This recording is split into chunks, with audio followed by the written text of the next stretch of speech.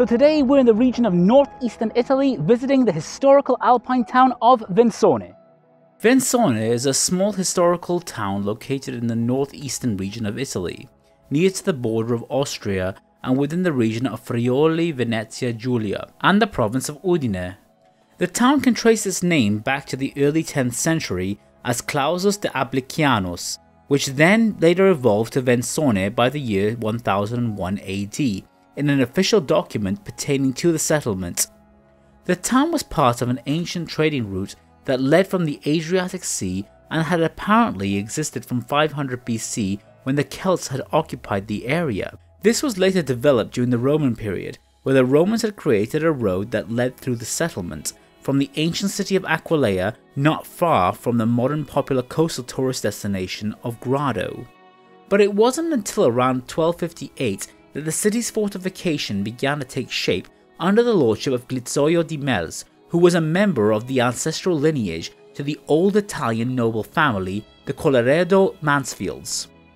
The historical town still maintains much of its medieval fortifications, including its old medieval wall, that were built to be 8 meters high and 1.5 meters wide and surrounded by a moat, and the remains of this can still be seen today.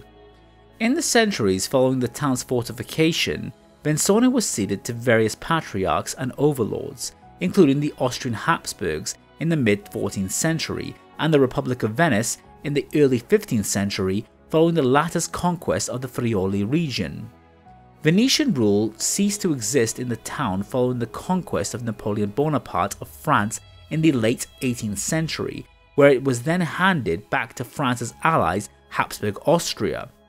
It wasn't until the aftermath of the Third Italian War of Independence in 1866 that Venzone would be incorporated within the Kingdom of Italy, for which it still remains part of modern-day Italy today.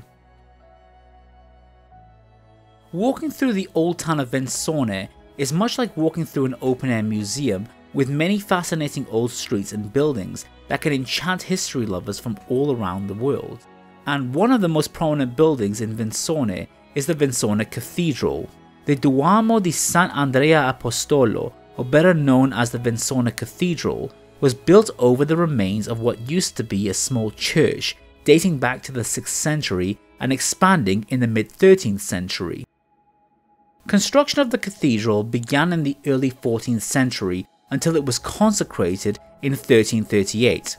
However, a devastating earthquake in 1976 almost completely destroyed the building, and as a result, a reconstruction of the cathedral took place between 1988 and 1995, using as many of the original stones that formed part of the original building before it was destroyed. In spite of this, the building does still retain some of its old 14th century frescoes in its interior, and on the exterior, the cathedral is decorated with some 14th century statues and 6 Venetian Byzantine pateras.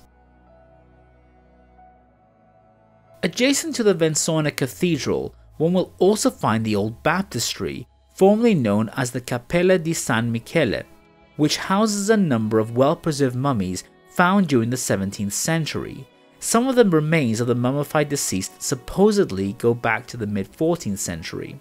When they were originally found, they numbered around 42, but a devastating earthquake in the 20th century reduced these to merely 15. An earthquake in the year 1976 destroyed numerous historical sites and artifacts.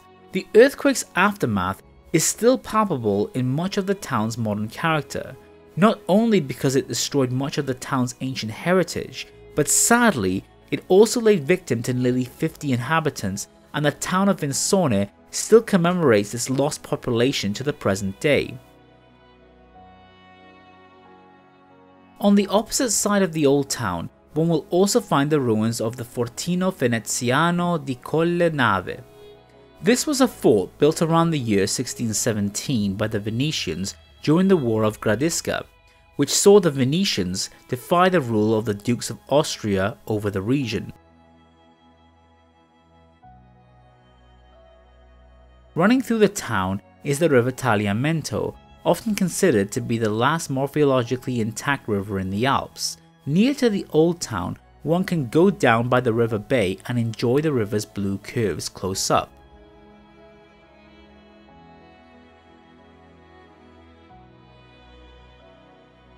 If you enjoyed this video, please click the like button and subscribe to our channel.